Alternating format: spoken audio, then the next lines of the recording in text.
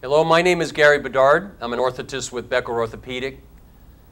The program I'm going to cover today is one in a series that addresses alignment factors in setting up a knee ankle foot orthosis for fabrication. It also updates the protocol that we use in determining what we have always called as toe out, and what in the literature basically is called foot progression angle. So the name of this presentation is Getting It Straight, Knee Line of Progression, an updated alignment and fabrication protocol for knee ankle foot orthoses. Now this can be for, of course, static KAFOs, but more importantly, the dynamics that we have to take in consideration for setting up a stance control KAFO. The presentation goal is to improve the clinical and fabrication protocol in establishing the anatomical line of progression of the knee with the orthotic knee joint line of progression in a stance control orthosis. Our protocol progression, of course, is to measure our skeletal foot progression angle, use that determinant to set the alignment between our orthotic componentry, and in modern fabrication, of course, doing that with a positive model, and then finally having improved outcome dynamically with our patient in a stance control orthosis.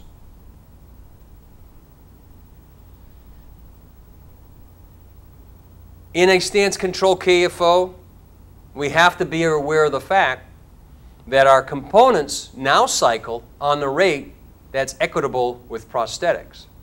And that's always considered to be 1 million cycles a year.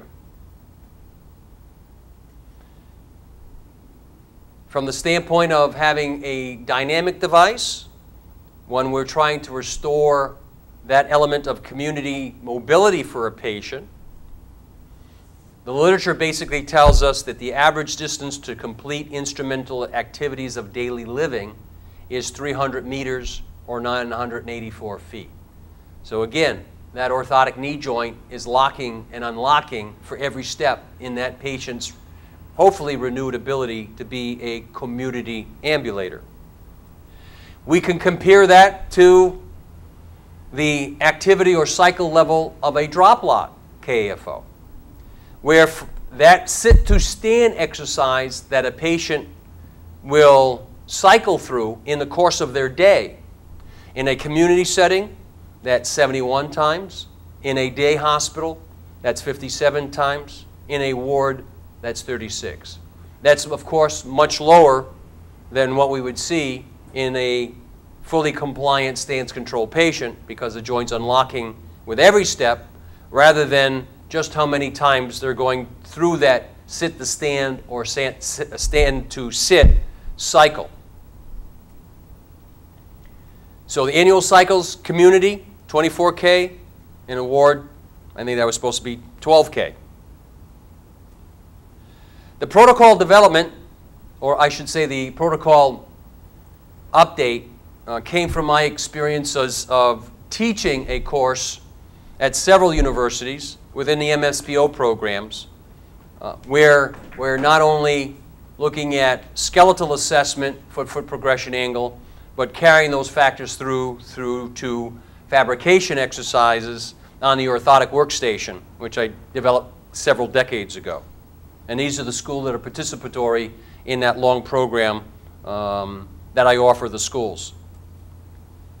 It's based on fixture-based contouring fabrication, whereby we have the ability, through the use of the orthotic workstation, to lock our componentry in relationship to the positive model, and then using a dual hand contouring procedure, we're able to quickly contour the uprights specifically to that individual limb and maintain our alignment of our component to our anatomical model throughout the process.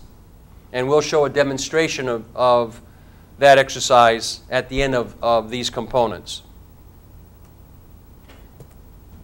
terminology that we'll review at this point before we go into describing the update, both from a clinical measurement standpoint and then, of course, the actual alignment for fabrication, is the long axis of the foot progression angle, knee line of progression, tibial torsion, hip joint anteversion and retroversion, and gait foot progression angle versus skeletal foot progression angle.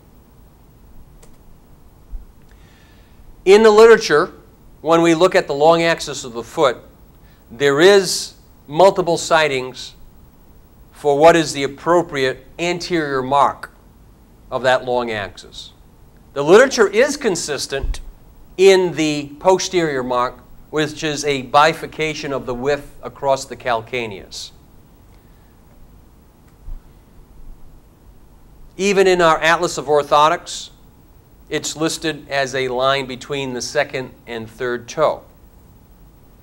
It appears that the significant literature citing goes back to a German paper in 1987, where the distal mark is actually the center of the second toe. So since this appears to have the most literature significance for evidence-based medicine, that's the rule that I use at this point in time. Of course, you can pick your own rule as long as you're consistent in your measurement from the patient to your fabrication process. But then you also have to clarify it with your fabrication technician that he's using the same rule. So that's why at this point I put forth, in terms of looking at the literature, it's the center of the second toe, and bifurcation of the calcaneus defines the long axis of the foot. The foot progression angle is generally defined as the line between the line of progression or direction of gait. Typically that should be the line of progression of the knee and a line representing the axis of the foot. You measure that differential, and that's your foot progression angle. Now, why is the foot progression angle important in determining the line of progression of the knee? Well, how do we translate the line of progression of the knee into the fabrication process? The technical barrier that we have to overcome is that a positive model is typically represented in a fully extended position. In modern fabrication, your technician might not be in the same facility as you are.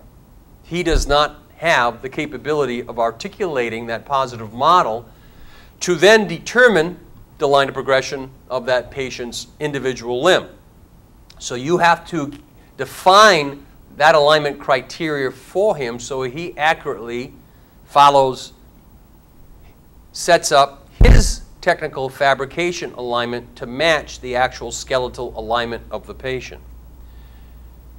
Of course, we all use visualization, looking at the surface and skeletal landmarks of a positive model and then visualizing how that relates to our osseous components, certainly in determining the establishes of our knee joint center, but in terms of establishing our line of progression of the knee, we can be much more accurate if we update our protocol to use foot progression angle. Historically, our clinometric tool was the NYU Lean-Ice Orthotic Measurement Board. I think many of the schools still use this standard as part of their educational material for lower limb orthotics. But Lean-Ice himself, in his own paper about the Orthotic Measurement Board, said it does not measure the degree of toe out as related to the long axis of the foot. Rather, it measures the angular relationship between the medial border of the foot and the knee axis. The Lean-Ice board really was designed for conventional orthotic fabrication because it not only measured that medial border of the foot for a line of progression, it also measured the offset in tibial torsion. So that way there you could build that tibial torsion into the uprights of your conventional KFO. That, in my opinion, was its strongest suit in terms of carrying forth those biomechanics. But, again, in the literature, Rosen said the medial border of the foot bears no constant relationship to the transverse axis of the ankle joint in such conditions as metatarsus adductus and clubfoot. this reference line may vary considerably. So you're adding a variant to your process that even in the literature is recognized as being a problem. From that historical standpoint, that lean ice board is not compatible with what is our standard of practice at this point in time of fabricating total contact orthoses from a positive model. It was developed for a tracing type of fabrication technique.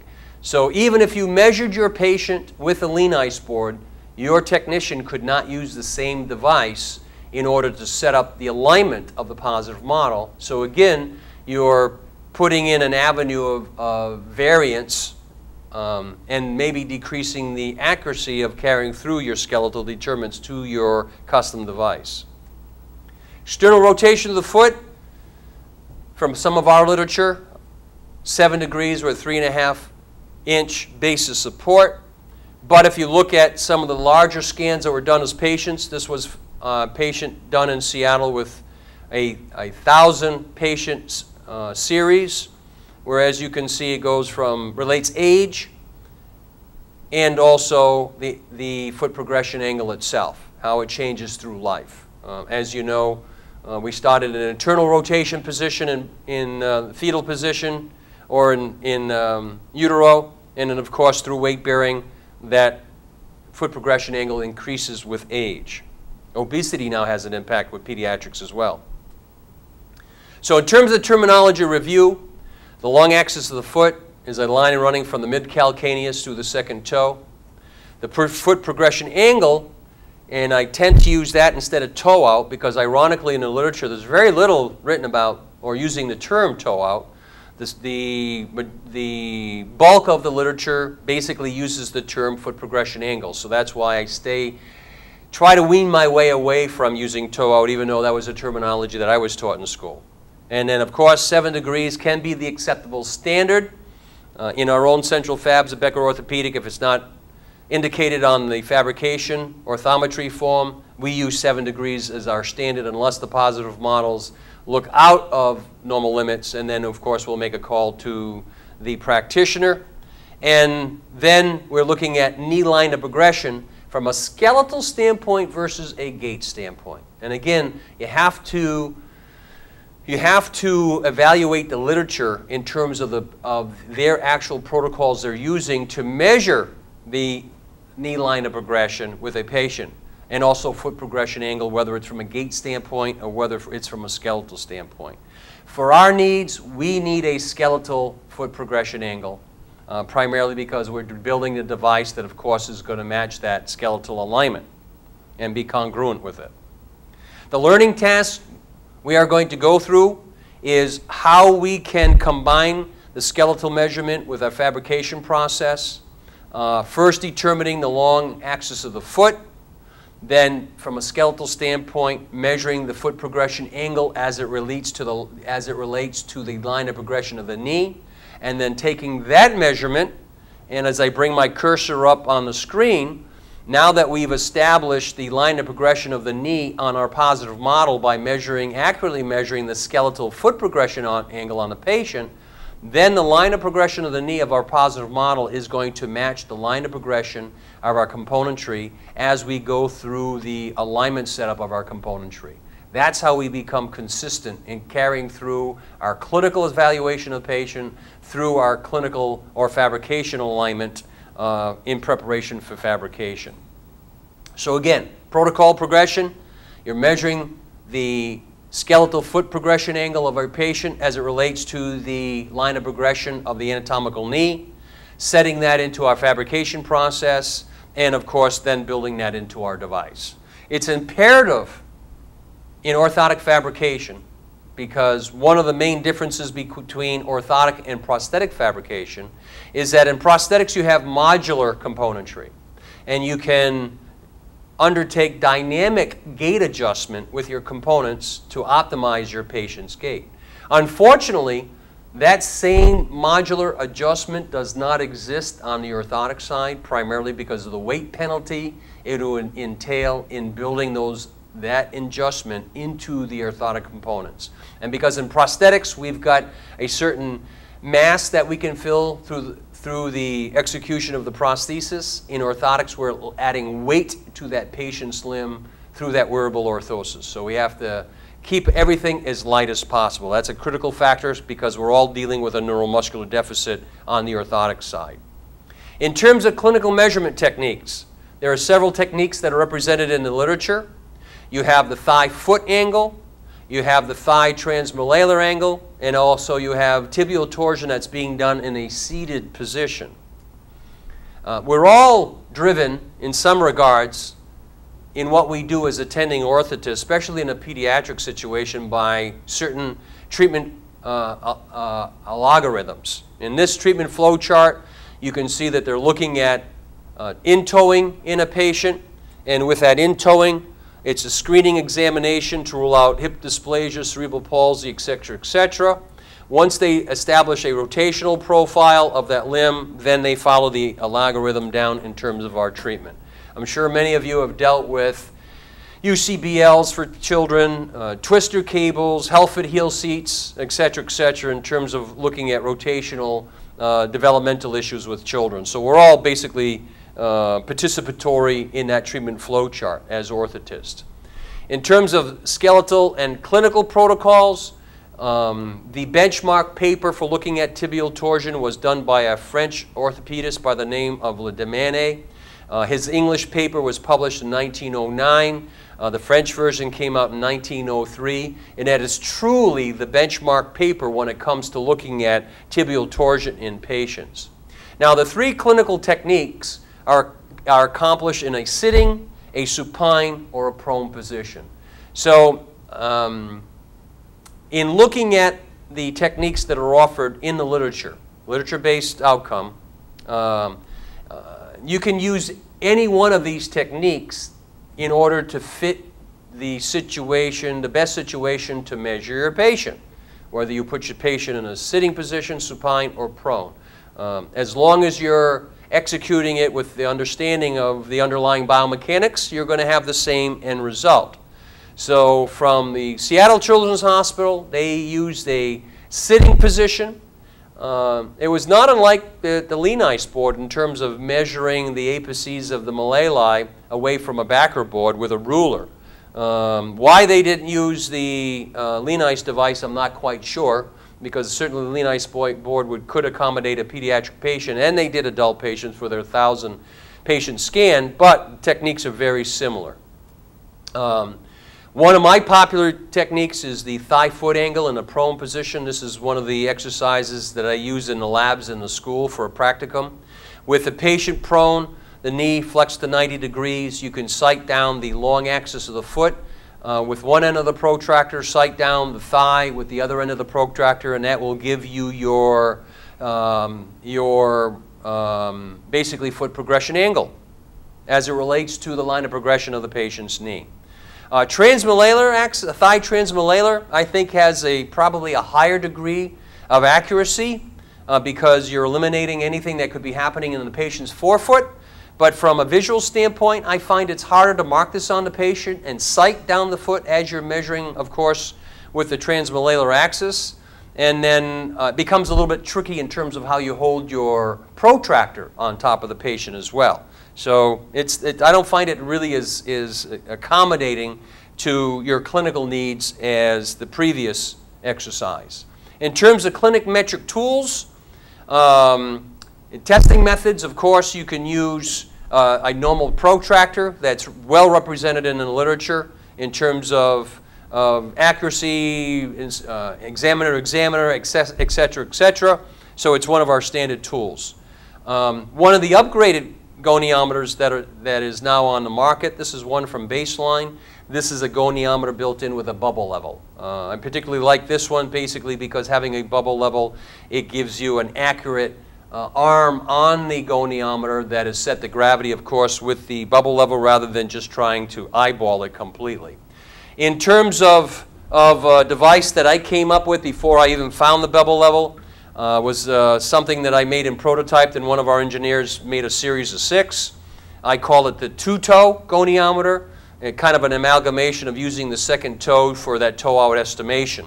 It was back when I was still using toe out as a term rather than foot progression angle. Using my cursor, you can see it looks like a generic UCBL. It has rubber bumpers, the center of the calcaneus in relationship to the pivot point of your measurement arm for the goniometer. It has a slot so you can actually use it in double pencil to mark it on the patient. It has an elastomeric component called a rubber band that you can wrap around the second toe to keep some tension and assist with alignment on the foot. And then as you have this on the patient, you level out the bubble, and of course it gives you your foot progression angle. And then those are all the elements that I just mentioned, basically in their function. So we haven't decided to make it at Becker yet, but I do use it at the schools, as we had a series of 6 to go along with at the schools where I run this exercise. In the literature, there is a good representation of torsionometers. These are devices that investigators have used in order to measure tibial torsion in patients for their series profiles. I had never seen any of these except by pictures in the literature, so I've never seen these offered in the orthotics field for clinical use. We'll go through a couple of the clinical measurement techniques at this point visually. In a supine position, you can basically have the patient with their hip at 90 degrees, their knee at 90 degrees, sight down the femur, put the foot in a neutral position. You can use the two-toe in this procedure and sight down the foot. You can have some students at ASU basically going through the practicum in a lab. And of course, again, having the elastomeric component on the second toe, the goniometer itself with the long axis is following the long axis of the foot, and then of course once you put the bubble level in its corresponding horizontal position indicated by the level, then you are given a degree reading with the knee at 90 degrees, the thigh vertical representing the line of progression of the knee. So this is a very easy technique to follow, either with the two-toe or with the bubble goniometer, as we're seeing here. In this case, with one of the students at the University of Pittsburgh, this person was obviously a transtibial amputee, and we, for curiosity, asked this student to allow us to measure their foot progression angle as it related to the line of progression of their knee, just to see how their prosthetist had set up the prosthetic foot. We had a very good discussion in regards to would it be appropriate to match the foot progression angle of the prosthetic foot with the sound side. This was a unilateral amputee. So the consensus was undetermined at that point in time, primarily because many prosthetists rely on observational dynamic gait alignment for comfort of the patient rather than matching the actual foot progression angle from the prosthetic side to the anatomic side. My retort was that if a prosthetic foot is designed to give you the same ground reaction forces as a normal foot, then it should have the same foot progression angle. So that was my challenge thought to the students on that particular day. The prone clinical method is also a technique that I've utilized. It seems it works very well in a pediatric setting because children are used to being on their abdomen face down.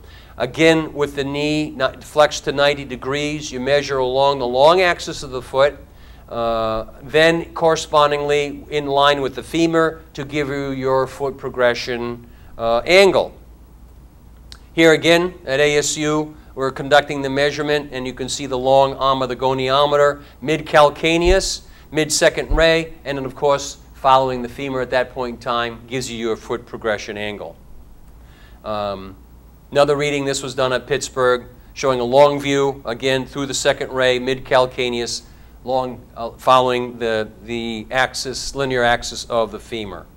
In a sitting clinical measurement, this is appropriate at times as well. Can be used both with the two-toe and with the bubble goniometer. Here, this is a little bit more dynamic, but in some cases, it provides a higher level of comfort for the patient who do not want to be prone or supine. With the patient, much like the lean ice technique where you keep the thigh perpendicular to the edge of your exam table. Run the knee through its range of motion to full extension. Make sure you're not internally or externally rotating the femur at this point in time. Bring the limb to full extension, and at that point, capture your measurement of your foot progression angle.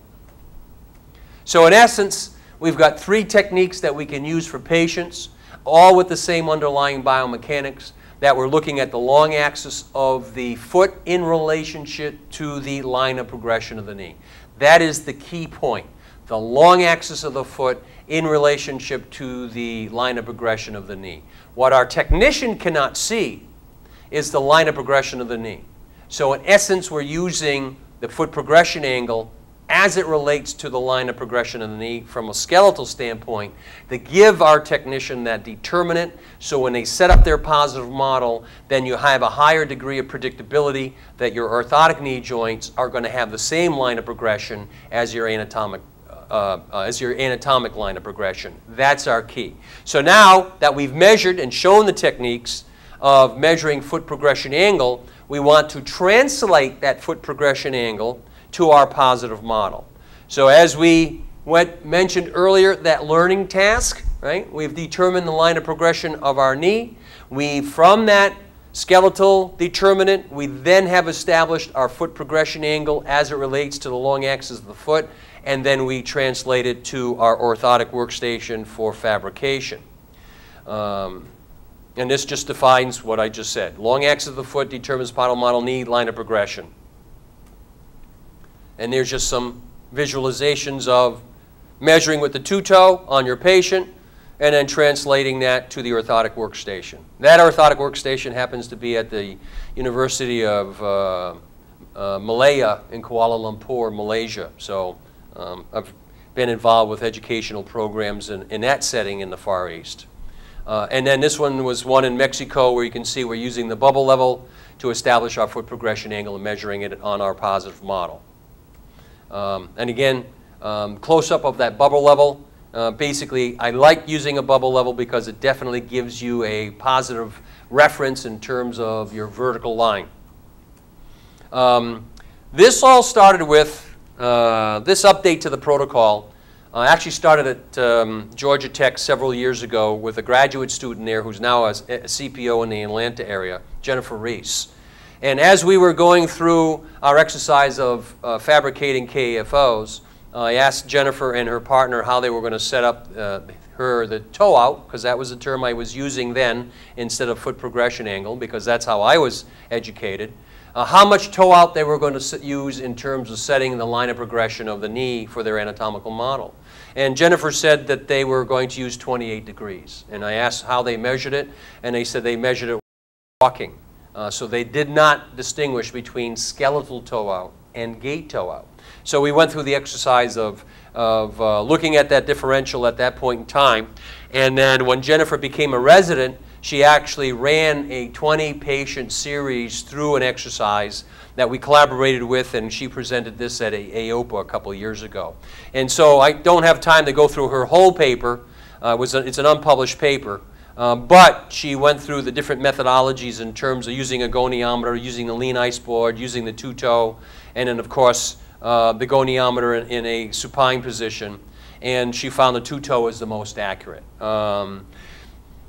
That was in her 20 exercise. I think they all can be accurate when you understand the biomechanics of what you're trying to accomplish. I think prone and sitting and supine all can be equally accurate as long as you're executing your protocol with a sound understanding of the underlying biomechanics. So at this point, to progress a little bit more, we're going to look at tibial torsion. We're going to look at rotation and torsion. We're going to look at the screw-home mechanism. We're going to look at hip joint anteversion and retroversion, and gait foot progression angle versus skeletal foot progression angle. So this is, it developed to be into a progressive type of learning task as we go through terminology or techniques that you might not be familiar with at this point in time. So in looking at gait foot progression angle versus skeletal foot progression angle, as you know, in the gait side, it can be derived from the hip in terms of a patient externally rotating their foot to shorten their toe level arm to make it easier to step over that foot rather than having a low toe lever arm. So we see that in, in an abnormal or deviant gait, basically. Where from a skeletal standpoint, if we look at it in the transverse plane, we know that there's an offset in all your axial, all the axes at both your hip, your knee, and your transmalleolar axis. So we have to take that all into account as we determine what's the best technique for our patient, and of course it's skeletal foot progression angle, not gait. So because gait toe out can be a compensatory mechanism. It could be from soft tissue restriction. It could be a volitional compensation mechanism. It can be a skeletal restriction. Where skeletal toe out is the actual relationship of the foot and ankle as we do our exam. And of course that could be impacted by a surgical outcome as well. Here's a patient, two different side-by-side screens. In one, he's walking without an orthosis. In the other, he is walking with a stance-controlled KFO. This is a good example of pathohabituation. And what I mean by that is this was a gentleman in his late 40s who elected not to wear a drop lock KFO, would stabilize his knee because he had a little bit of a hip flexor. He had relatively hardly any hip extensor, pretty much no quad, nothing before the foot and ankle from an MMT standpoint. And by externally rotating his foot in the left-hand screen, you can see his compensation method of using his MCL in order to stabilize his knee. If he brought his foot within a normal line of progression, we would find that his knee would probably buckle and fall. So this was his compensation strategy. So the orthotist did fit him with a stance-controlled KFO. Unfortunately, this demonstrates that the patient how strong their pathohabituation is. Just because we put them in a stance-controlled KFO, does that mean they're going to improve their line of progression? In fact, this patient was so set in that pathomechanical compensation that the practitioner actually had to use a TES belt in order to give him the proprioception to improve his line of progression. In doing the actual foot progression angle measurement on this patient patient presented with a normal 7 degrees of foot progression angle, or toe out as we've called it in the past. So normal skeletal alignment, this was purely gait, a gait foot progression angle in terms of being an excessive amount of toe out. All right? So just keep that in mind. In terms of pelvic and limb control, we have improved that component in patient in terms of line of progression and improving their gait toe out, gait foot progression angle by incorporating thigh cuffs on KFOs that have some pelvic and soft tissue enhancement, both using step-through socket type of technology or cuff, using initial seat, and in probably the most advanced one, personally working with Marlo Ortiz down in Guadalajara, using his Moss socket technology in the thigh cuff of a KFO. So there is technology we can use to improve our gait dynamics, but I can't say this is universal at this point in time. In terms of that skeletal toe out, it's all dependent, or toe in, it's all dependent on anteversion, retroversion. Of course, anteversion will create in-toeing because of the femoral neck angle. Retroversion will create out-toeing. So in Jennifer Reese's case, with her 828 degrees of external rotation of the foot, 28 degrees foot progression angle, it was because of her femoral neck angle. She had retroversion. So she was basically toed out during gait.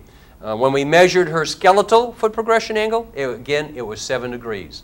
So you can imagine a scenario we would have ended up in that KFO fabrication exercise with the students if we had set the toe out or the foot progression angle at 28 degrees. We would have some significant anatomical binding between the limb and the orthosis just because we weren't matching the skeletal dynamics for Jennifer.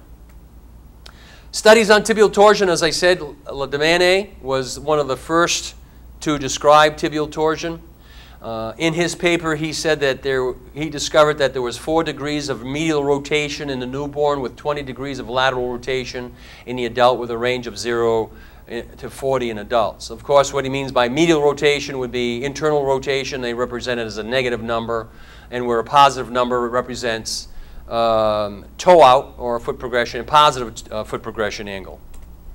Tibial torsion, by definition, in Lemanet's paper, means a twist within the tibia. And he also established the axes of measurement, both at the tibial plateau and, of course, the transmalleolar axis. His research was all based on cadaveric specimens. This was not from a live situation. Of course, from a radiologic standpoint, there was no x-rays at that point in time, so they had to work with cadaveric specimens, and that was his version of a tropometer, how to measure tibial torsion on the patient from the actual skeletal component itself.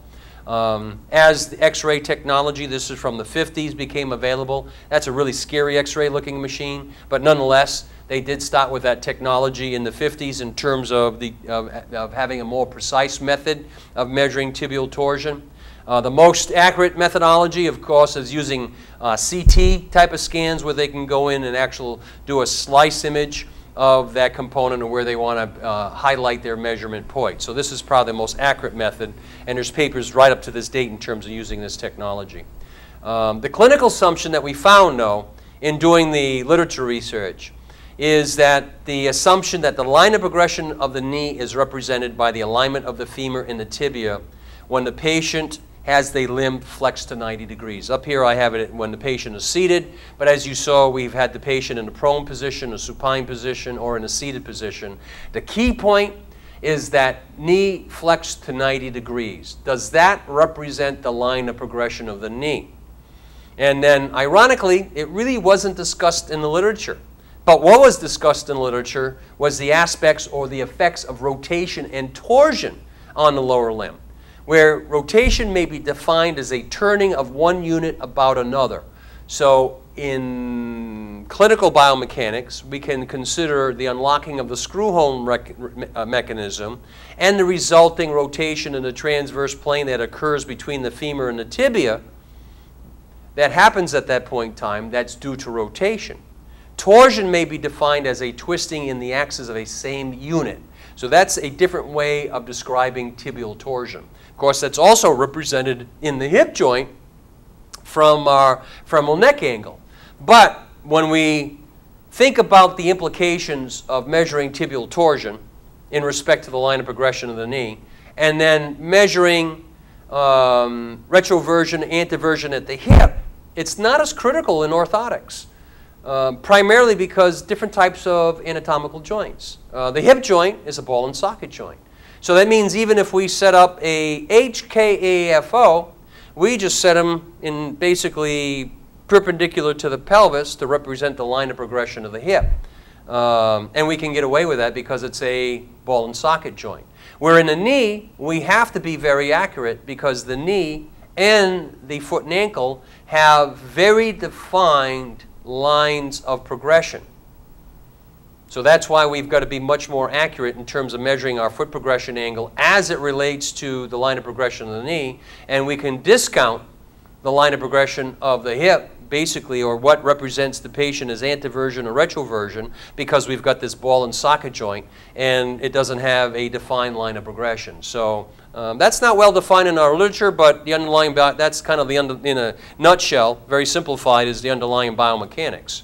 So torsion is an osseous component, such as tibial torsion or femoral neck angle for retroversion and anteversion.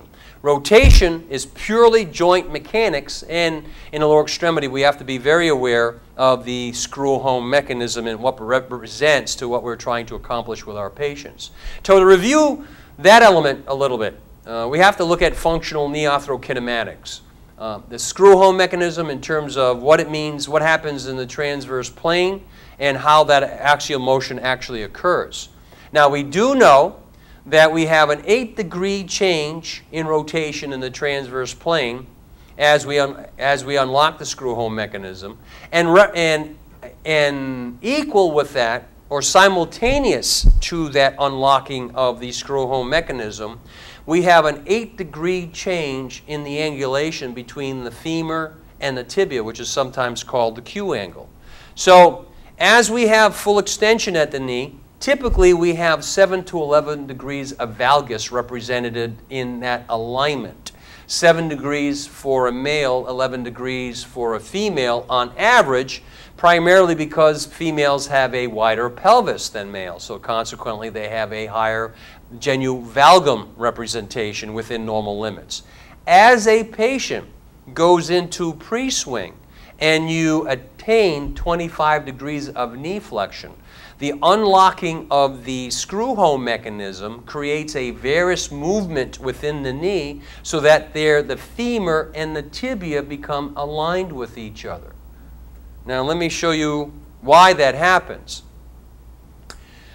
The lateral condyle of the femur is about 1/3 smaller than the medial condyle. And corresponding to that, the lateral tibial plateau is much smaller than the medial tibial plateau. So as the knee unlocks from the screw home mechanism where you have maximum congruency of your articular surfaces, the medial side moves forward basically because it has more surface area to cover. So it's not unlike having a big wheel and a small wheel on the same solid axle. And as we know, just taking these wooden wheels and a wooden axle from an art supply store, I ran this video just to show that arc segment of movement with the big wheel and a little wheel. So in essence, the way this represents our knee, it's as if we were looking from back to front at a medial, or I should say a right leg, with the big wheel being the medial condyle, the right wheel being the lateral condyle. So we have external rotation of the femur on the top of the tibial plateau. Of course, there's open chain and closed kinetic chain considerations there, but in essence, you have this rotation that occurs where the femur could be externally rotating on the tibia, or the tibia could be internally rotating underneath the femur, depending if we're looking at this from an open or closed kinetic chain. So just be aware of that as you read the literature as they describe the unlocking of the screw home mechanism. Are they describing it from an open kinetic chain or a closed kinetic chain? But it still comes down to the fact we have a big wheel and a little wheel. To give you one more point of illustration, this comes from Dr. Lee Childs down at Alabama State University while he was doing his PhD work at Georgia Tech.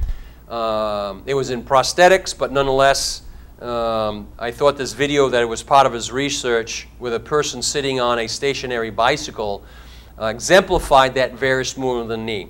So if we look at the right leg on this graphic, you can see that as they come to full extension at the bottom of the cycle stroke, the knee is in its maximum valgus, genu-valgus position. But as they come to the top of the pedal stroke, you can see that varus movement of the knee.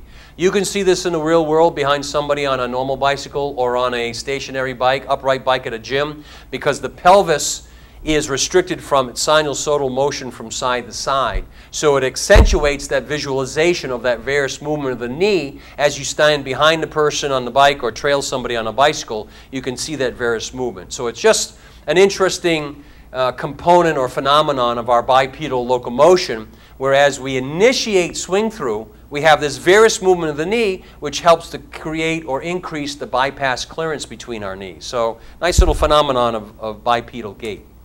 And as I said, get behind somebody on an upright bicycle and it becomes very apparent because of the stabilization of the pelvis in the line of progression of the body.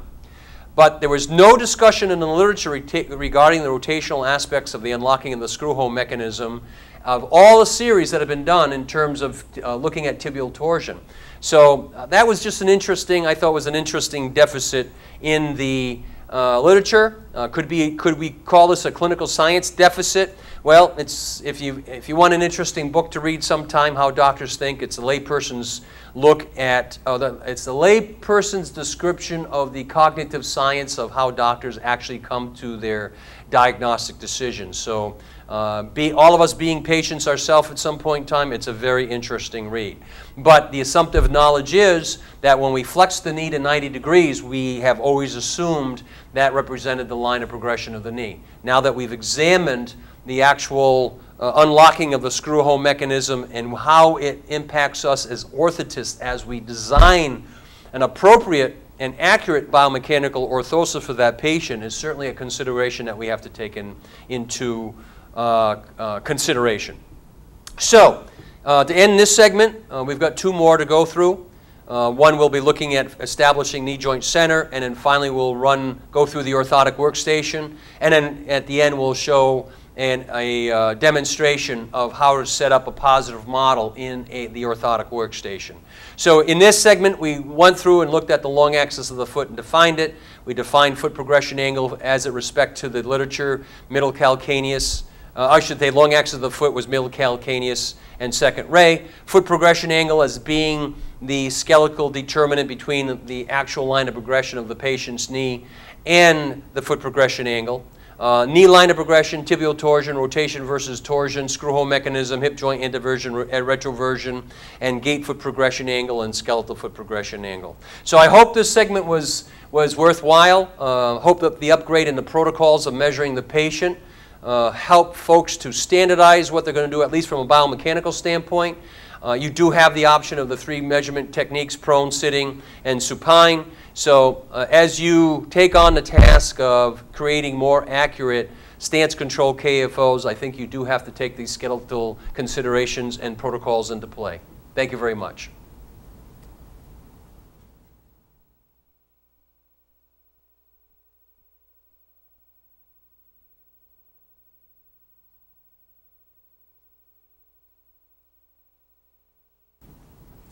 Ready? Yep. Rest for you.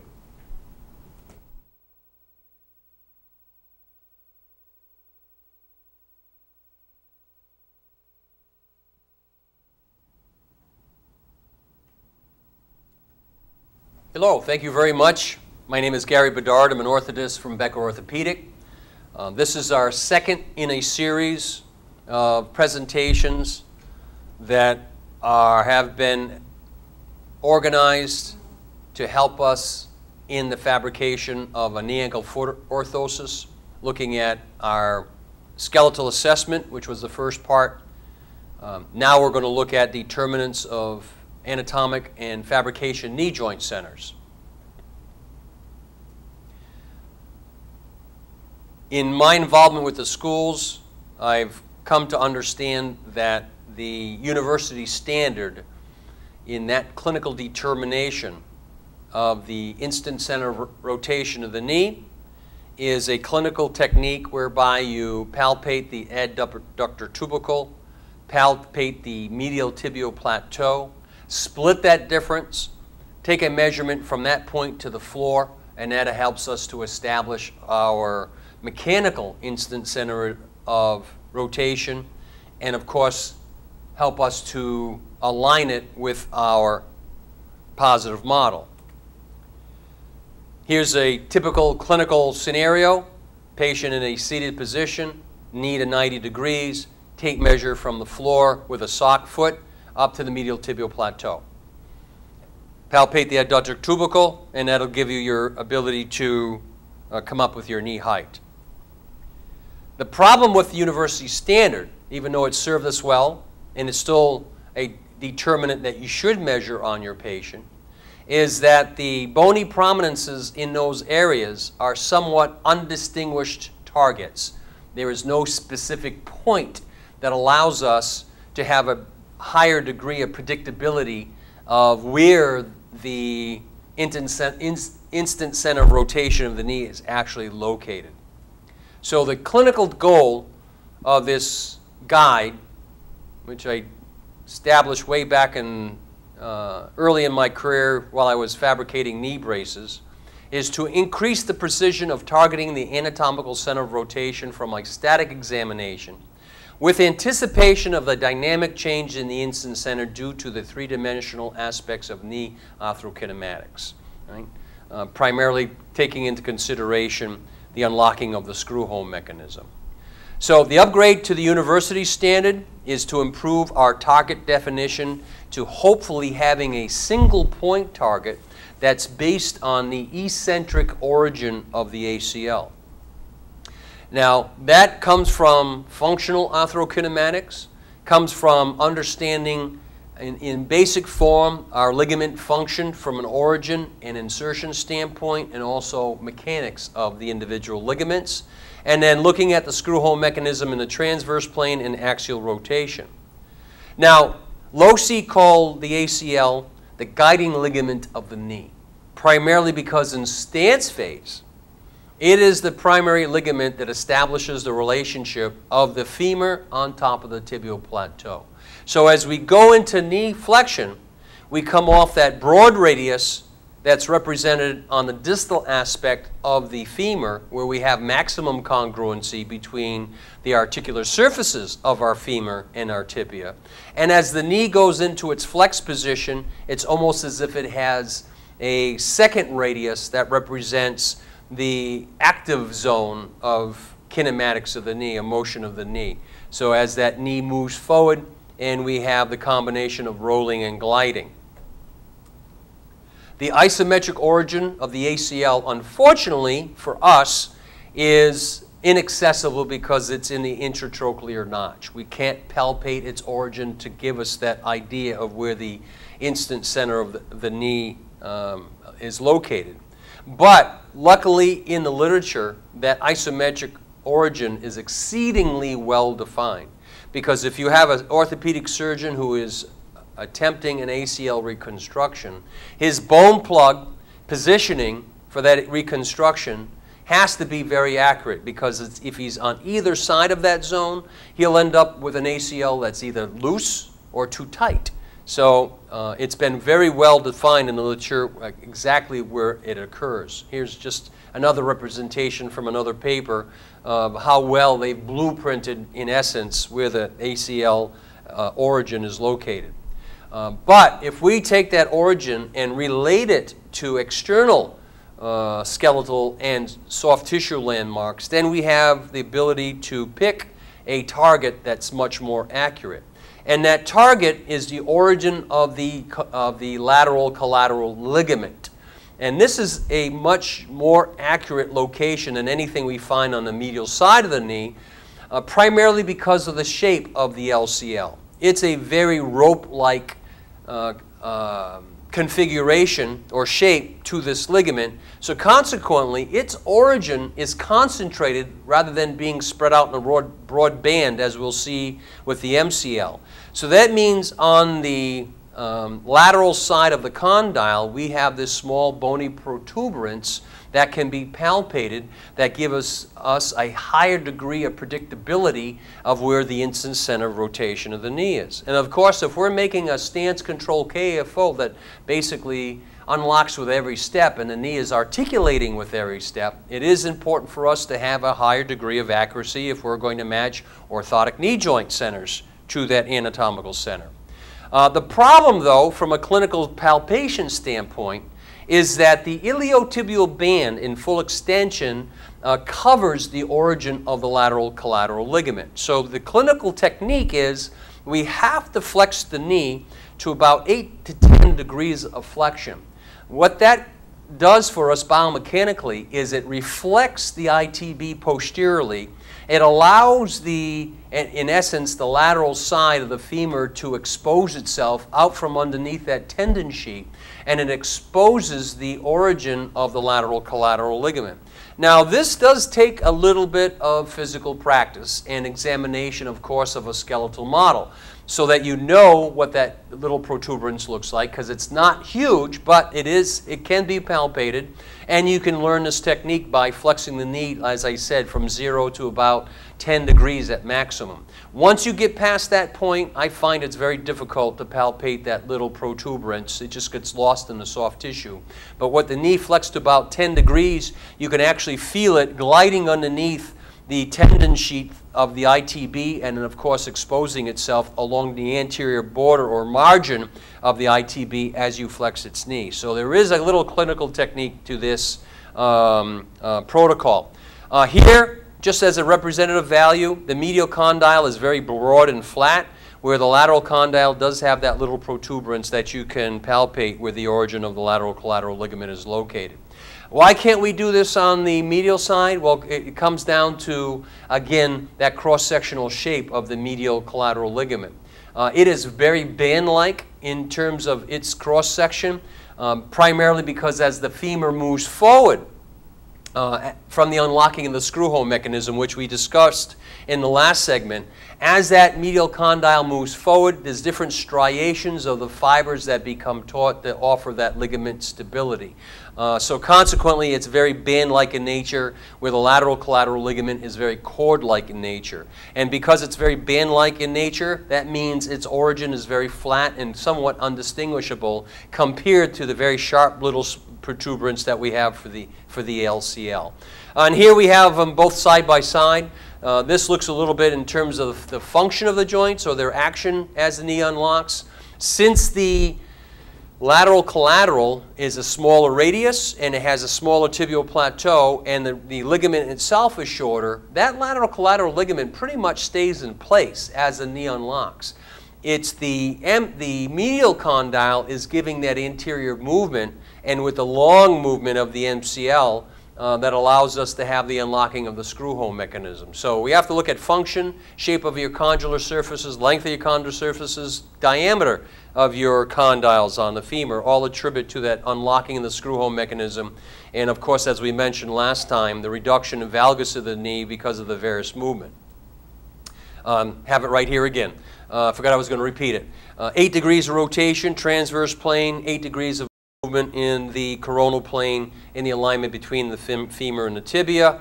And of course, as we explained in the last component, the lateral collateral is about 1/3 smaller than the medial side. So as we look at the tibial plateau, the lateral tibial plateau is smaller from an anterior-posterior standpoint compared to the medial side, which is much longer.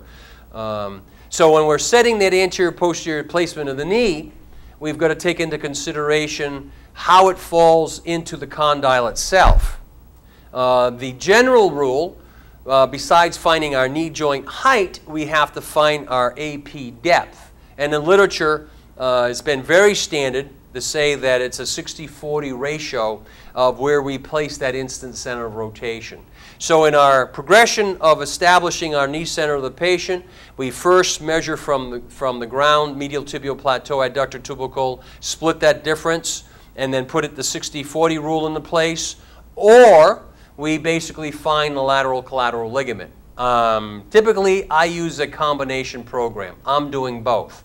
I'm not only using the medial side to find my medial tibial plateau, my adductor tubercle, splitting that difference, measuring from the floor, and then using my 60-40 rule, I go to the lateral side and find that very accurate point, and I correlate the both of them when I'm setting my orthotic knee joints up to place. So I don't discount the rules that exist in place. I just use the added rule to give us another visualization of that instant center of rotation of the knee. And as we do the practicum at the end, you'll see how I use both rules at that point in time. There's a very nice tool from Otto Bach. It's a ratioed goniometer. It basically is a scissoring type of apparatus that can fit over the patient's knee and then fit over your positive model, is typically where we do use it. It's fairly inexpensive. I think it's a brilliant device. I took the long pointer. As you can see in this video, There is a long pointer that typically represents the line of progression of the patient's knee. I always think I'm going to poke my eye out with that thing. So instead, since I do like bubble levels, I've just attached a carpenter's line level to the crossbar connecting the two elements of that goniometer, that ratioed goniometer. So when I put it on the foot, or I should say put it on the patient's positive model, then you can shrink it down through the action of the scissoring goniometer. And it's a ratioed goniometer where it's always 60-40, and then it has a hollow rivet. So if you sit this on the limb, level out your bubble, mark your indelible pencil, then you've got 60-40 determination on both sides of the limb. Now, prior to this, you've already set your foot progression angle as it relates to the line of progression of the knee. So this is your secondary step, which we'll cover when we do the practicum. Here we're doing it at one of the schools. You can see its ML can be adjusted to the width of the positive model. They're holding the bubble level so that it's in its level position, and now taking a pencil and going through the hollow rivet to mark that 60-40 location on your positive model. So you have a very accurate goniometer that instead of trying to visualize that 60-40 bias, you're actually measuring it with the goniometer.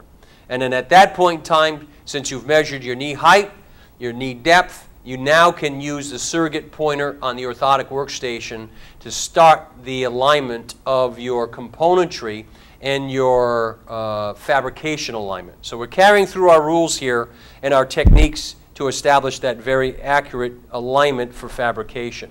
As I mentioned in the previous segment, many times in the past we've done this through visualization, understanding the biomechanics of the knee and predicting where that instant center rotation is going to be set.